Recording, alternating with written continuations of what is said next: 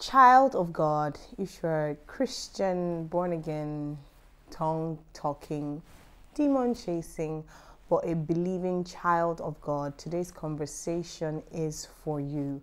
I want to stir us up. I want to get us really thinking about this relationship we have with Christ and if we're living to the fullness of the benefits of this relationship. So let's get right into today's video.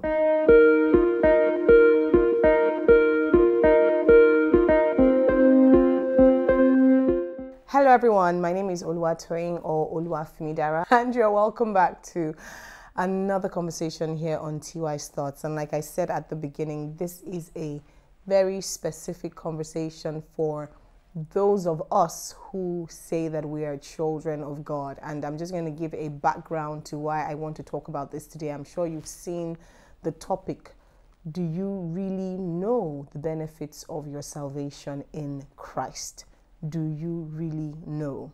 Now, I had gone somewhere with a couple of people a couple of weeks back, and when we got there, we had to spend the night. Now, these people, a room had been prepared for them to also spend the night where we went to. And, you know, I just took it for granted that they had been informed that they had a room and they slept in their room and were fine. So by the next day, when we were then going back to our destination, to our natural habitat, conversations just brought. In fact, what had happened was I noticed there were a lot of mosquitoes flying in the car. Now, I live in Lagos, Nigeria, Africa. We have a lot of mosquitoes everywhere. And I was wondering that why are there so many mosquitoes in the car? And yes, I like to kill mosquitoes because I just do not like mosquitoes. So every time that I killed the mosquito, I think I'd killed two, and I just noticed a lot of blood. And I was thinking, how come these mosquitoes are so bloody? Meaning whose blood were they sucking? Okay, let me be serious.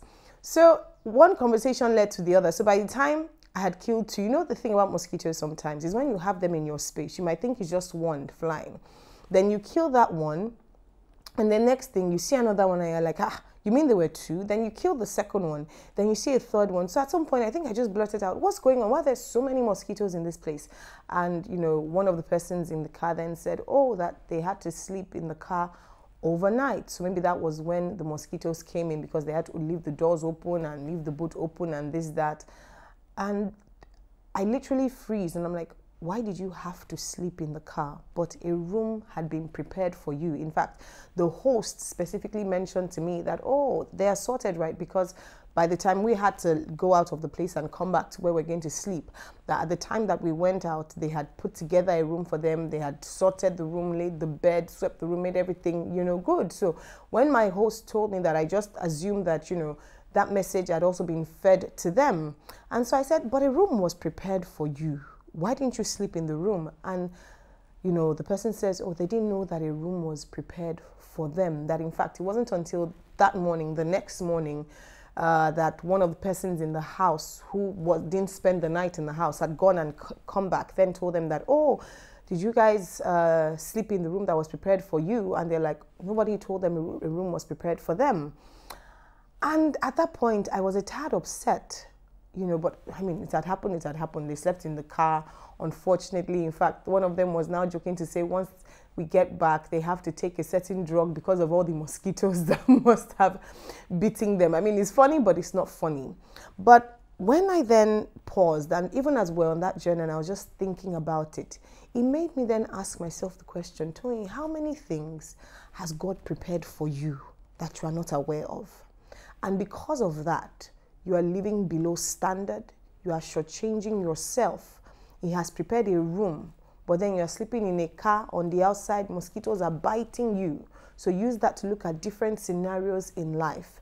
That there's so many benefits to our salvation in Christ Jesus. And many times as children of God, we are tongue-talking, we are Bible-believing, we are confessing, we are praying, but might it be due to a lack of knowledge? It says in the book of Hosea chapter 4 verses 6 that my people perish because of lack of knowledge. And this thing about knowledge is just so powerful. And knowledge is not just the fact that you know that, oh, it is written, for God so loved the world that he gave his only begotten son, or you know that he has said that you should you prosper because your soul prospers, or you know that he has said that I have come that you might have life and have it more abundantly. That is surface. There are different levels of knowledge. I'm reminded now of that scripture. I think it's in Proverbs chapter 24. I think so, but I'll quote it here. And it says, by wisdom a house is built, by understanding it is established, and by knowledge its rooms are filled with all sorts of precious things. And so when I thought about that conversation with them, and it's just been on my mind since that day, I've been a bit not scared, but just like, God, what might I be missing out of? Because I do not know, I do not have a full grasp, I do not have an understanding of the things that you have prepared for me, of the things that my salvation has given me the benefit of, and the devil is shortchanging me. I myself might be self-sabotaging myself, because even if you had issues, whether it's self-esteem, whether it's depression, whether it's abuse, maybe different things that happen in your background, in your childhood, or in your life experiences, what is meant to happen when we come into Christ Jesus and when we begin that journey of knowing him and becoming like him and understanding him is that all of those things, they don't just pale, they are eradicated, they are gone. God says, I have a new identity for you. He says, you know what? If any man be in Christ, he is a new creation. Old things have passed away. Behold, all things have become new. It is one thing to know that on the surface. I know that this is what the Word of God says, but it is another thing to really understand that and to know what it means, how it applies, how it should change me, how it should change how I step out into the world, how it should change how I relate with family, in my career, in my business, how I should relate with my body, with my health. If you're told that there's something wrong with you, how should you respond to that? How should you go about life? How should you speak about yourself? How should you speak about the environment and the changing circumstances, whether they are socioeconomic, different things. Everything that we do and everything that we are is meant to be dictated by this new person that we are in Christ Jesus, so that we're not just going about life the same normal way, thinking the same way, being the same way, having everyday normal conversations. And meanwhile, God is looking at us and thinking, I have so much more for you. Why are we not knowing it? I sense that it's because we're not pressing in. We're not pressing in enough, because you know what? The level to know this knowledge is not just at the surface.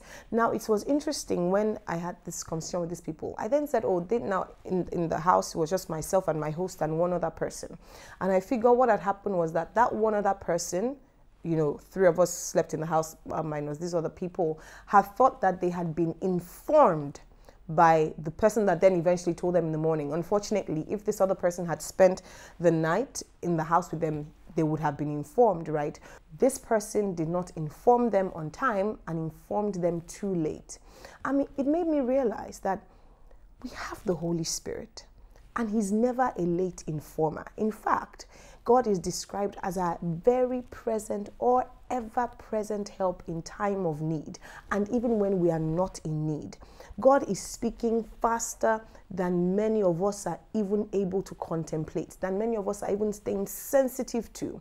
And because we are so distracted by many things of the world, we're so pulled in many directions, we're torn here, you're torn there. You wake up in the morning, you can't even have a good quality time. I'm not talking about quantity right now, because sometimes you can feel that you have prayed in tongues for 2 hours. And maybe half of that time, your mind was already in what I'm going to do now, what I'm going to do office today, my child crying, make breakfast. Quantity is as important as quality. How many of us can truly say, I shut out 1 hour for God? And in this 1 hour, I wasn't just present in body, but I was present in mind. I was alert, whether you were worshiping, whether you were reading your Bible, whether you were praying, your mind, your heart, everything was fully in the zone, and you were just seeking to hear what God was saying. Let us ask ourselves that question.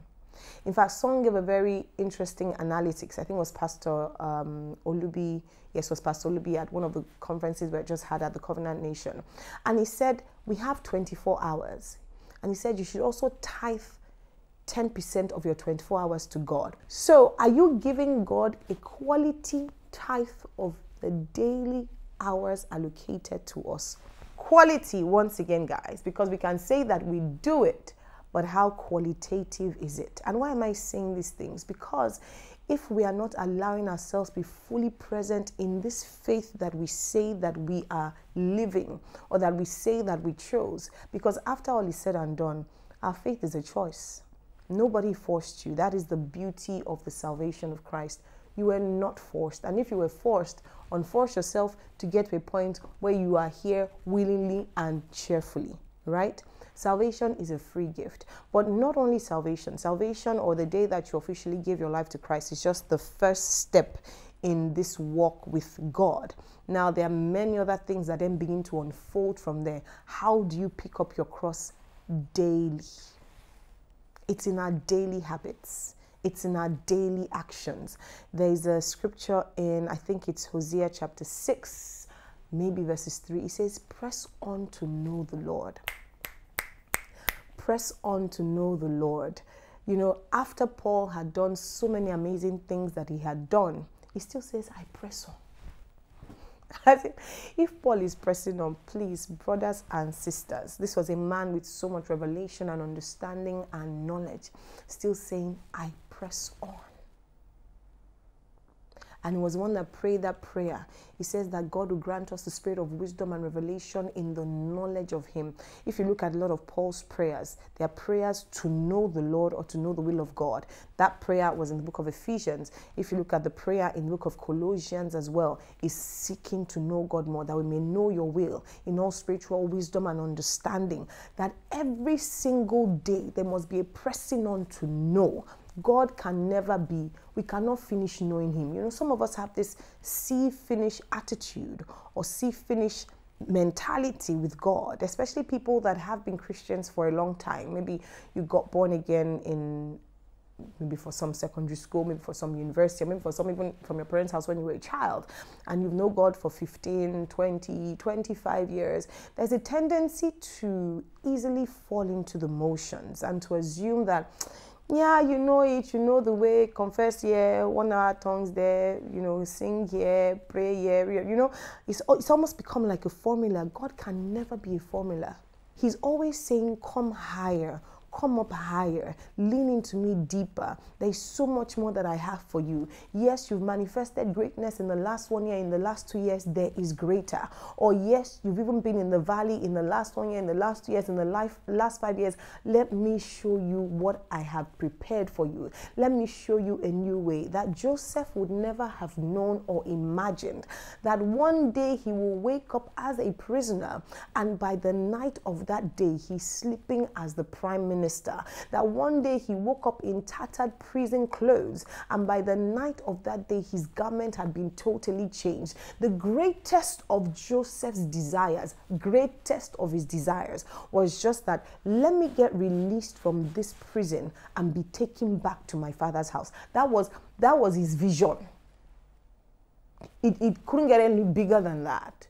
I mean, it was in a land where he didn't belong anyways, the people that he didn't belong with anyways. So he wasn't even looking to manifest any greatness in that land. But in the process of giving himself to what were his dire, painful, crazy circumstances, right? And I believe in that process as well. It was also getting deeper in the knowledge of God and in the knowledge of himself. It happened that until the time came when God said, yes, now is the time. And there's actually also a scripture like that in the book of Psalms. I think it's Psalm 105 if I'm correct. You know, it says, until the time came, God said, now it's time to unleash Joseph. And God did exceedingly, abundantly, above all he could ask or think, because that is God. So who are we to limit God? Or who are we to limit what we think is our knowledge of God, how we believe that it works? God can never be limited. God is so much more. And we will be doing ourselves a disservice if we have put our Christian faith or our Christianity, to our relationship, to formulas or to patterns or to this just the way. It's just that 4 to 5 prayer. After that, I'm done. Then maybe just once in a while of the word. Then maybe just myself in church on Sunday. We're living below, way below the standards. And we're going to be like these people who were in an environment where a beautiful room had been prepared. But yet they were sleeping with mosquitoes in the car who sucked them, who sucked their blood and beat them seriously. And that is how life is draining from some of us, draining from us, taking from us daily because we are not aware. We do not know. And he's saying, I am here. I am ever present. He said, Jesus said, let me go so that the Holy Spirit will come. He will teach you all things. He will bring to your remembrance all things. What you need per time, per season. What you'd heard at 2 p.m. in the afternoon might not be what you need to hear at 6 p.m. in the evening, because the times are constantly changing. And that is why we cannot box God and say, oh, I've already prayed this way. He has already spoken this way. I've already heard this way. He has already moved this way. So I know how God works. What? His knowledge is unsearchable. That's the same reason you can say you read John chapter 5 today and you read that same John chapter 5 tomorrow and you see things that you never saw yesterday and you're wondering, is this not the same John chapter 5 that I read? Because God is amazing. So brothers and sisters in Christ, might we be shortchanging ourselves? Might we be allowing the enemy or life or even self to be depleting us because we are not pressing on daily to know the Lord? I did this video to challenge us. I'm challenging me as I'm speaking as well, because I'm definitely not living to the greatest of even just, let us not even talk spiritual ability now, of even latent ability or potential that I know that I have. How much more that I do not even know. You get what I'm saying? Let us press on. And whatever press on is for you, we have to do the work. It is work. It is sacrifice. It is stretching. It is denying ourselves. It is carrying up our cross. It is following Jesus daily. It is sometimes turning off the TV.